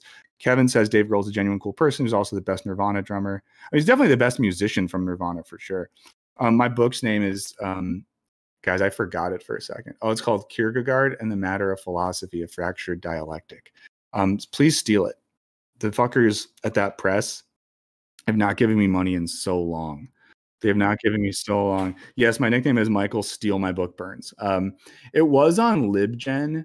You could download a PDF of it, and I think LibGen went down, but it's on most of the things. Let's see. Someone said, I wish we could reply to each other easier. Yeah, they should make chat better here. I'll call Mr. YouTube and ask. Someone said I would 100% push Diedrich Bader out of the way of a speeding bus. Yes, I would save Diedrich Bader just for his line deliveries in the movie Office Space. Like when he says like, fucking A, man, talk that way or on my job, you might get your ass kicked. And then when he says with $1 million, he would do two chicks in one time. Let's watch his other 4-day work week video from Yahoo, which I think won't get us banned.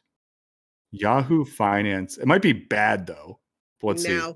Show that for many companies, this really is a viable option, that employees are much better off. They value their jobs more, and they're able to maintain productivity through a kind of work reorganization process that they go through for 2 months before the trials.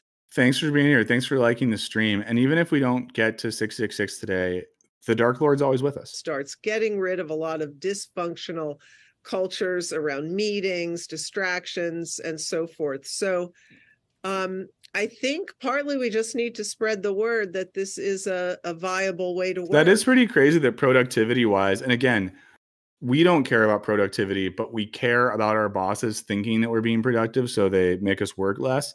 the fact that productivity was either the same or just improved. Pretty wild. There must, though, be a downside, right? Not everyone is Who's this prick? There must be a downside? Why does he have to be like that? That's some real snitch behavior. continuing. I know I'm skeptical, but there has to be some downside to shifting. There's no downside to liking the stream if you haven't yet. Sorry, guys. I hate myself. Well, you know, partly, almost nobody is not continuing. Let me just say that. Yeah. In our first two trials, nobody told us they weren't continuing. I think Michael, it was about the same, maybe a little bit more. Also, if you're in the chat, let me know. Would you like Friday better for a Wisecrack Live day than Thursday? I'm curious. maybe 1 or 2 out of the 61. Partly it's a self-selection bias, right? These are companies who opted to do this, presumably because they thought they could make it work, and almost all of them did make it work. This doesn't mean that any random company could suddenly succeed with this. Anyone else notice how Julia set her Zoom background? So we see, I think 4, maybe 5 awards with her name on them behind her. I respect it. Listen, I respect it. There are some companies that are burning their workers out. They can't ask them to do 5 days work in 4 days. Healthcare comes to mind there. For those, you're going to have to hire new people on that 5th day. But if they don't do something about the way they're overworking and burning out their workers, you know, there are big costs to that too. So I think ultimately this can be viable for all companies. It may just take us a while to get. Someone says, what's Hoodie's guy opinion? What's his opinion on what? Just ask a question. There. Yeah, and this study, of course, took place in the UK. When you talk about it potentially happening over here in the US, do you see it working here? And why do you think? This lady sounds kind of drunk. I'm not trying to be mean, but this lady in red sounds like she's slurring as if she had 2 glasses of Pinot Grigio for lunch. Maybe we have seen a resistance here in the US when it comes to a 4-day work week. Well, we've already done and finished one trial in the US, which was a huge success, with very similar findings. We released those reports in December. It was about half the size of the UK. We started another one in October of 2022, and we're finishing that next month, and then we'll be starting another. So there are plenty of companies in the US that are beginning to do this, and you gotta lick the stream, successfully. And one interesting thing is, although most of these companies are white collar companies, professionals and tech and so forth, we have restaurants, healthcare, we have manufacturing, construction. So like restaurants, especially, I've never worked in manufacturing or construction. If anyone has, let us know. I mean, it seems like it'd be pretty easy to do like 4-day work weeks in the service industry, and a lot already do. You just do overlapping shifts. You are seeing companies across the board that are Outright Tiny says, I would like more Wisecrack Live. I'll tell you this, Outright Tiny, it's something that we're considering, that we're talking about. I think we're aware that if we want to keep this shit rocking, we might have to do it twice a week. But thank you for being here. Thank you for licking the stream. Obviously, you know, membership, Patreon, sending me bags of money, sending Henry bags of money, and also trying to kill me and 2 friends in LA tonight. Things of that nature. Actually implementing this successfully. Wanted to get your thoughts before we go on Amazon employees outright rejecting what Andy Jassy, their CEO, has said, come back to the office 3 days a week. There are 15,000 on a Slack channel complaining about this, an internal petition. What do you make of that rejection of 3 days a week, given that they already laid off 18,000 workers? And where are we headed in terms of return to office? Are we going to plateau about that 50% mark? I'm just curious what she says about this. I know it's not really what we're talking about, guys. But let's just see. I can't predict that, but I do know that the resistance that many workers have to going back into the office is also part of what is creating more pressure for a 4-day week, because people are burned out. They're stressed out. A 2-day weekend is not enough. And companies need to recognize that. People worked really hard through the pandemic, but it was extremely stressful. And it's not clear to me why some of these companies are taking such a hard line on getting people back into the office, when it's pretty clear a lot of people prefer at least a hybrid with only a couple of days on-prem, as they say. Should be interesting to see how that wraps up. That guy just sounded drunk too. Hold on. Listen to the way he says interesting. He's like, this should be interesting. Listen. Should be interesting to see how that wraps up. I'm gonna do it once more. Guys, they're drunk. I'm 100% sure that the Yahoo Finance hosts here are actively drunk on camera, and I really like it. Here we go again. When it's pretty clear, a lot of people prefer at least a hybrid with only a couple of days. Get ready, guys. On-prem, as they say. Should be interesting to see how that wraps up and how your test. And he goes, it's just see how that wraps up. He's like doing the eyes thing, like when you're drunk and you're like, get it together.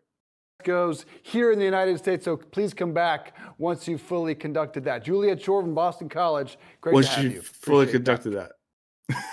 Guys, I think I'll stop playing. Wouldn't it be cool if you could film I think I now love Yahoo, guys, because Yahoo is the only channel that lets people get drunk on the channel. I think that's very fun.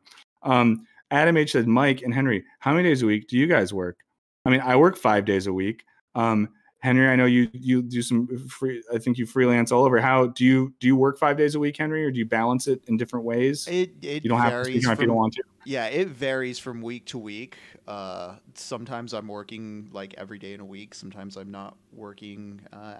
Sometimes it's hard because I'll just say sometimes I'm working 5 days a week at a separate location. Sometimes I'm not working at all during a week in terms of traveling, but I am like editing something from home. So it's inconsistent, but yeah, I'd say like it's a bit of a struggle because like I do work maybe 4 days a week. Like a 4-day work week would probably average out if I were to take my hours and look at it that way. But I mean, some days I don't wake up till like, 10. Those are days though where I might be working from like 3 p.m. to 10 p.m. or something like that. Yeah, it's a little all over. Yeah, I know. And I'll be completely honest with everyone. I always work 5 days a week, but I have like some weeks where I work every day, but maybe I can like stop working a little bit earlier because I'm just in a good place.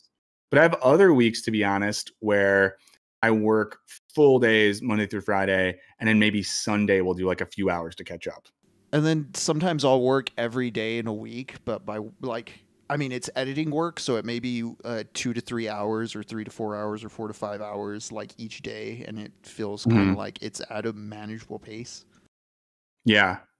I feel Gary Busey official. I agree that GTech article was really weird and kind of dumb. Yeah, and you got to lick the stream, everyone. Continue to lick the stream, luck the strom. It's really important for us if you lad the stream. So continue to lad the stream. We're here. This is Wisecrack Live. But Wisecrack, what is work? Oh, go ahead, Henry.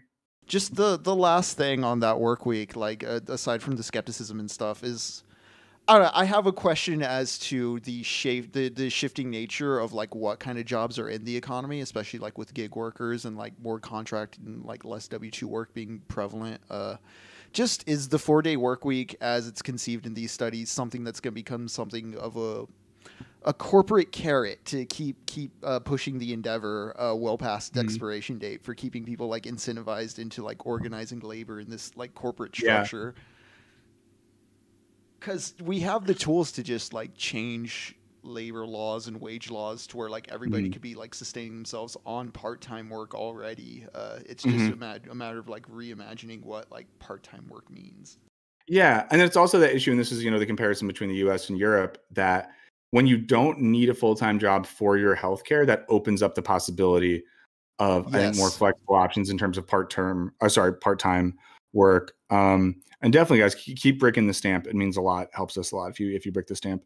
Adam H said, do you think that represents the normal time frame of work for YouTubers? No, I think a lot of people, Adam, who work on YouTube and make content, work a lot.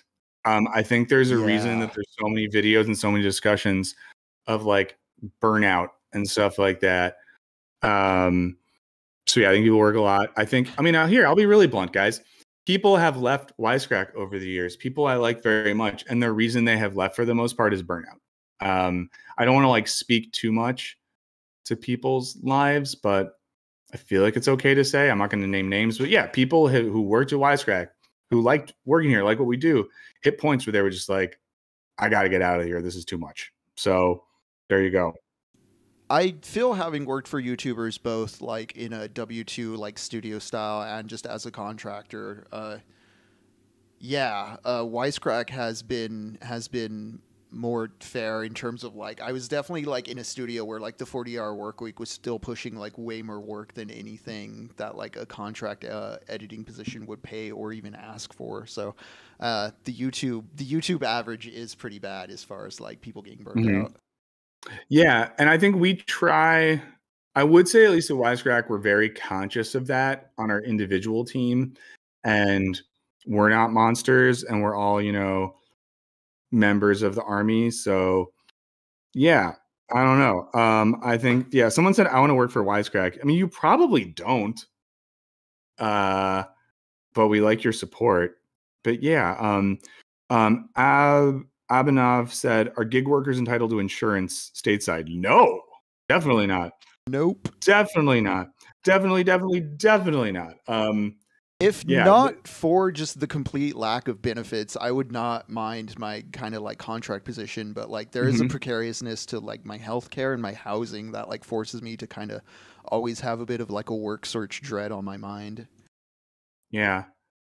What do you think? What's so fucking funny? I told you to stay still. God damn it. Sorry guys. So let's see. We have, I don't know, do you want to do the animation video, Henry? Yeah, it's a change of tone for a moment. Okay, cool. And guys, I just want to note that if you don't like this video, it is Henry's fault. Write to your congressman and say, fire Henry if you don't like this. Oh no. Don't give any context. Just write a letter to your congressperson that just says fire Henry with no other context. Wait, set this video up for us, Henry. So Corridor Crew, they're a YouTube channel that they do VFX breakdowns and reacts. Pretty fun stuff. I do enjoy the channel. I am subscribed to them. They dropped this video recently where they displayed a sort of like AI rotoscoping technique.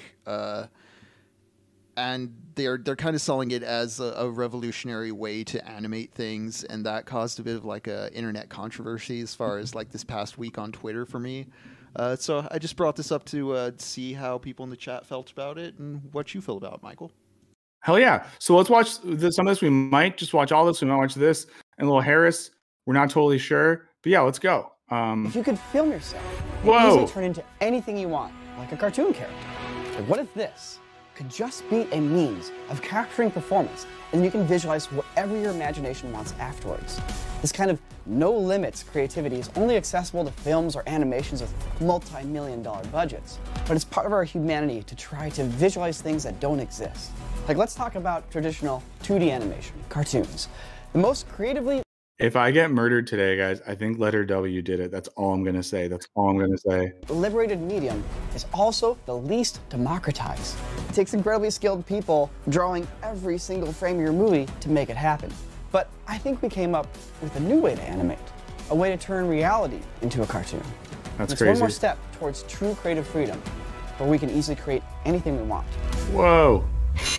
I mean, this is interesting too, because reading a lot this week about why Ant-Man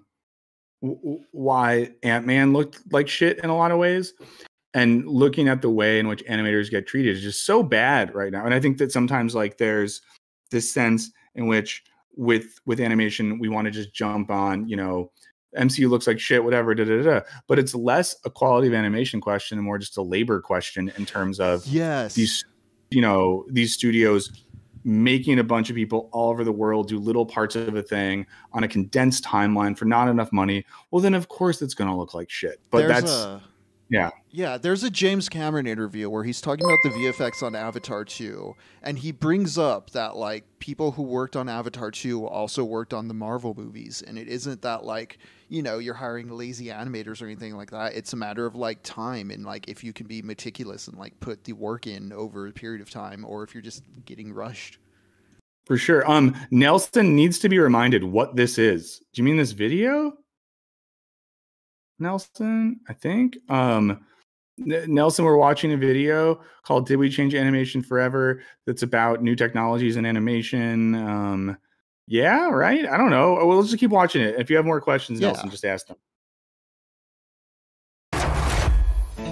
So how do we do this? How do we turn a video into a cartoon? Well, we've been making a series of videos where we experiment with AI image processing. This is similar to AI image generation, but in our case, we are transforming images rather than generating them from scratch. So one of the newest pieces of technology is a machine learning process known as diffusion. At its core, the diffusion process lets a computer generate an image from noise, much like how we imagine an image from an ink blot or looking at clouds. This is really cool. That's all I'm going to say thus far. This is really cool. If we take a picture we already have and we put a little bit of noise on top, we can have the computer clear up that noise while drawing in new details that weren't there before. It's a lot like looking at a picture and squinting your eyes and trying to imagine you're looking at something else. What's up, Professor Puffett? And if you squint a lot, well, what you're looking at becomes really fuzzy, and you can imagine that you're looking at something different. So current technology can do this amazingly with one image. So why haven't we seen it applied to video? Shouldn't we be seeing mind-blowing visuals all over the internet? Unfortunately, the moment people tried applying this to video, everything fell apart. Because the first step in the process requires us to noise up our image. That was scary. Like the images they're showing right now looks like what you would imagine it would look like if you did drugs and it went poorly. So that's intense. Someone said beer goggles in the chat. Yeah. Again, thank you for being here. This is Wisecrack Live. Yes, former President James Buchanan is in the chat. Please like the stream if you haven't already. You know all this stuff, though. You know all this stuff. Also, if you are a patron and you are at the patron level where you get access to philosophy office hours, this is a video I make once a month right now, hopefully more soon, where I respond to questions, talk about stuff. You can drop them both on Patreon and on the Discord server. I'm going to film a new one very soon. And I think you've never seen this person, but I have a friend in town who has a PhD in philosophy and works on really interesting stuff. And I'm going to see if this person will jump on with me and do that video and respond to some questions. So, you know, it's sort of like a classic 2 philosophers, 1 cup scenario. So if you want to get more bang for your buck, you know, feel free to ask some questions if you are at that Patreon level. If you're not at that level and you're like, oh, fuck, that sounds cool, you can jump on. It's the $10 level. If you've never even heard of that, that's a thing that happens. I make a video. People ask questions about videos, philosophy, life, other things. And I hang out in a very off the cuff fashion and talk about it. So you can check that out if you want. Cool. Thornback's writing product copy and you only have 2 products to go. Hell yes, let's go. Okay, let's watch some more of this because this is crazy. I want to see, even though this part of the video is making me feel like I'm on drugs and it's going poorly. Single frame, anything different, and the video gets super flickery. The very nature of this tech seems to make it impossible to ever work with video. And well, I nearly gave up on using it, but Dean here at the studio kept experimenting, and he showed that with a little bit of VFX problem solving, this might be something that we could actually overcome. It was at the time that Dean and Fenner went out and made that Spider-Verse short, and I set off on a personal quest to use this tech to enable me to make my very own waking life is a good anime. thing. So it was time to Sherlock Holmes our way through this and engineer a solution to this flickery problem. And the first clue was Jurassic Park. They look like elves. Oh, because they're 6 Lincoln months Zelda. ago, a user on YouTube named Hops uploaded an experiment. He had processed Jurassic Park to look like low poly Zelda. And he used an interesting new technique to noisify the image. And he had achieved excellent. Whoa, the Jeff Goldblum one looks really cool. Oh my God. Look at the eyes, just right to the right there, or to the left. Oh, wow. Yeah, those look weird. It's like half sunglasses, half eyes, like some sort of demon. Just like details out of a nightmare. Yeah, that is crazy. Also, again, I feel bad every time I, talk about the Patreon stuff. I know that it costs some money, but we do lots of free stuff too. So we'll keep making more free shit, I promise. Results. So I'll explain. Every time you process an image, the noise that you put on top changes. Therefore, the forms in the image get changed. Sometimes the Laura Dern or Zelda one in this, it's certain flashes, it looks like Owen Wilson. Maybe that's just in my head, but I've seen it a few times where it literally looks like Owen Wilson. Every frame. If we freeze that noise, things become a lot more solid in the image, but now it kind of feels like the image is moving underneath a weird warp layer. I feel like if you have like epilepsy or something, you should not look at this. And the details stay inconsistent. So the new trick used in that little Jurassic Park video is simple. If we can turn noise into an image, let's just reverse an image back into the noise it would have come from. Literally just do it backwards. Therefore, the noise is no longer randomly changing every frame, nor is it locked. If the two frames are nearly the same, so is their fuzzy, noised up versions. And therefore, they get interpreted in a similar way. So we had one piece to the puzzle solved. No more random. Has anyone ever solved the puzzle this cool in their lives? Like, do any of you feel like that's a thing you've been? When people that are able to solve technical problems like this, I feel like live in another realm and have a different type of brain than I do. The letter W says, where is skip intro and why is he not covering what this means for TV? He'll get there. He'll get there. Noise on our image. I tried to make my video look like a cartoon, and every frame was being drawn with a different cartoon style. Oh, I was gonna let everyone know too. I can maybe remember to drop the link in the chat. I did an interview last week that went on YouTube for this channel, Content for Creators, where I sat on this couch in this nice studio and talked for an hour about Wisecrack and how he makes stuff and expressed my opinions on a lot of things. You might want to see it. There's a link to it on our Twitter as well. If you are on Twitter and don't follow Wisecrack on Twitter, please do. But I don't know. If you like me talking about stuff and are curious to hear me giving some more, long answers to questions about YouTube and Wisecrack and content and politics and shit like that, you can check that video out. So just letting you know. And it's a fun channel. The guy who runs it was a really good interviewer. And yes, Michael, it was a casting couch. Immediately after that, I was I had sex on camera. Problem just to encounter another problem. Dead end? Well, no. Because around this time, style models were becoming a thing in the stable diffusion space. A person named Nitrosock started creating some amazing diffusion models built to convert your image into one specific style. So then it dawned on us. This was the key to eliminating the style flicker. Like imagine the channel is called Content for Creators, I'm pretty sure. Content for Creators. Where's the link? I'll maybe find it in a second and try to post it. Imagine telling 100 different people to draw a cartoon dog. You're going to get 100 different dogs back. Now imagine giving everyone a character style sheet saying, draw a cartoon dog exactly like this. The images are going to look a lot more similar. So we had to train our own model, specifically on only one style that we wanted to replicate. Another big step forward, but it only uncovered another new problem. On tests I performed on myself, the features on the face were still changing and jumping all over the place. So the idea hit us. We made a video where we trained ourselves into a diffusion model so that we could tell. I'm like half getting all of this, guys. I'm half getting it. Someone said, what is this program called? What's this channel again, Henry? The channel's Corridor Crew. They're using stable diffusion to do all this, I believe. Yeah. Okay. Wow. An epic fantasy story. Why not do that here? I trained a model to not only replicate a specific style, but also... Oh yeah, next week we're doing a fully animated Wisecrack live. Check it out. It's going to be great. No, we don't have the money for that. We know a character, me. I trained it on images of me wearing the same clothes on the same green screen background that I was using for my test sequence. And suddenly, boom, everything locked in. The consistency between helpful Vox. Thanks for hugely improved. Well, almost. It still wasn't quite perfect. But we're VFX artists who have worked with crappy video files. Surely, we must have a tool in our arsenal to deal with light flickering. So we applied the deflicker plugin in DaVinci Resolve, and we set it to remove flickering light. And it was that simple. Suddenly, we were there. It was working. That looks so we had good. A consistent, moving, emotive cartoon character. Oh, Kayla, thank you. I'm glad you found it. Sorry, I was going to try, and there's just a lot going on, and I would have gotten too distracted. And it's all just driven with video of us on a green screen. That's really crazy to make stuff that looks that good from live action green screen footage. I think we've cracked a workflow here for getting something that looks like a cartoon, and it's pretty bonkers. It's working, you know. Yeah. I think we could do maybe a couple more experiments, but it's like ready to rock. I think Nico has figured out the key to creating a consistent character.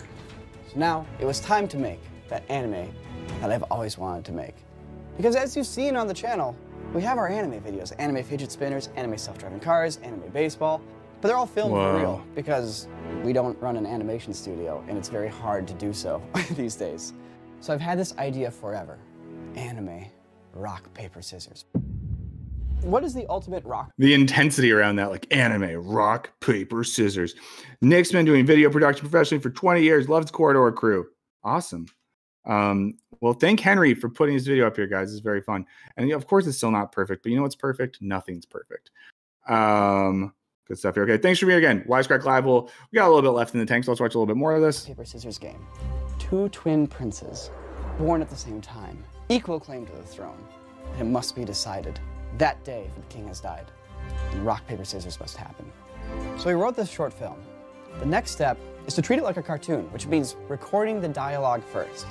So Nico, who are you playing today? I'm playing Philip, and I have no idea what voice I'm gonna use. I figured that we would start and saying like, yeah, just go through a few lines, and then like we'll throw a filter or two on it to help you. A fun job. Seems like a fun little worlds these guys have had. Bye to the chaps who do in between frames. Yeah, so for people who know stuff like this, I imagine as well, if the technology they're using here, I mean, it's like another automation question, right? Like we automate things so that we can do them without as many people and as many processes, which is good. But we live in a system where that means less people have those jobs. Henry, is this good or bad? Both. Like it is bad the sense of like displaced labor, which is why like I don't dislike AI technology. It's just the use and implementation of it in our current economic structure that's really bad.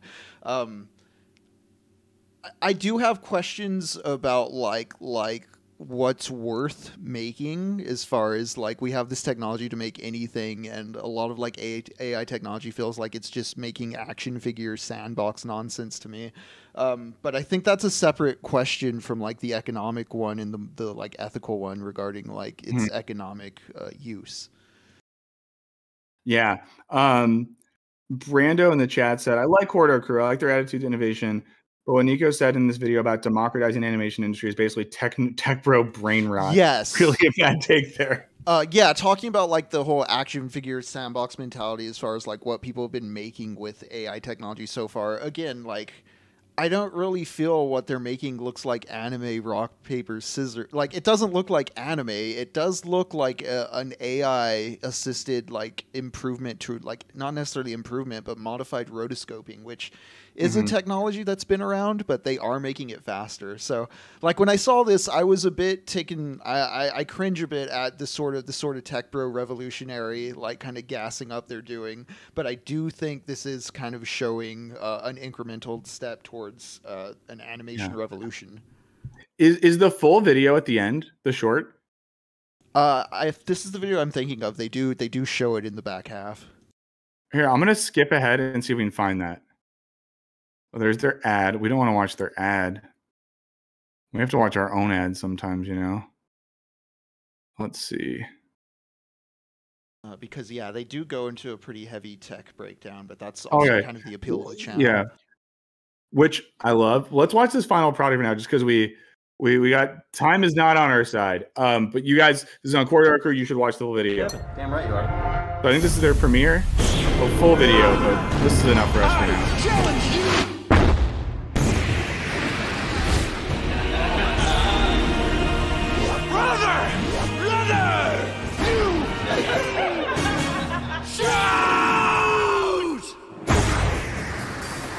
Looks pretty sick though.